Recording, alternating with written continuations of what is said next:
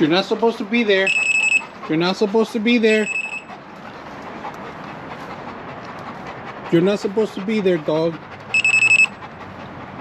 All right, let's take a look at the actual dog trainer remote collar. So we're gonna take a look at it. So let's turn it on. First of all, right, we're gonna turn it on, and it vibrates when it's on, and it'll start lighting up when it's green. It's lighting up, all right? When it turns red, it's because it's low battery.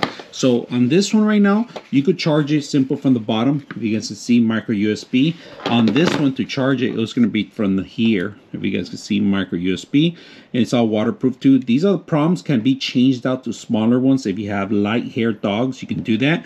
But right now, we do have a larger breed, so we're gonna keep them as is, and then just power this on off. And it's, if you guys can see, he doesn't really feel that much because it's like they're large and he has a lot of thick hair. So the way it works is simple. You have this controller and you could choose different tones. Right now you can even lock it so you don't have to by accidentally push the button or something if you have it in your pocket. Right now we're going to unlock it and it tells you how much battery we have. We're on level 1 and we're set to level 1 on electrical. Of course you could go higher than that. So right now we're going to send a tone first.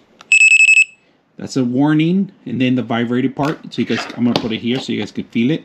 There you go. And then, of course, we're gonna test it out with the shocks. And the shock, I have a tester here. It's included with it too. So we're gonna put the tester on it so you guys can see the light and the electricity, how much. Right now we have level 1, so you're not gonna see too much light. We're gonna see a little blinking light. There it is. And I just send a couple voltage onto the collar. So let me try it one more time. And you guys can see it. It's going through. So you just got to make sure don't do it too hard because you know it hurts the dog, but for training purposes it's perfect. You normally don't have to do that. You could just do these two, but it's a plus in case he's going to jump the fence or something happens. So easy to set up, easy to use. I hope you guys enjoy the video.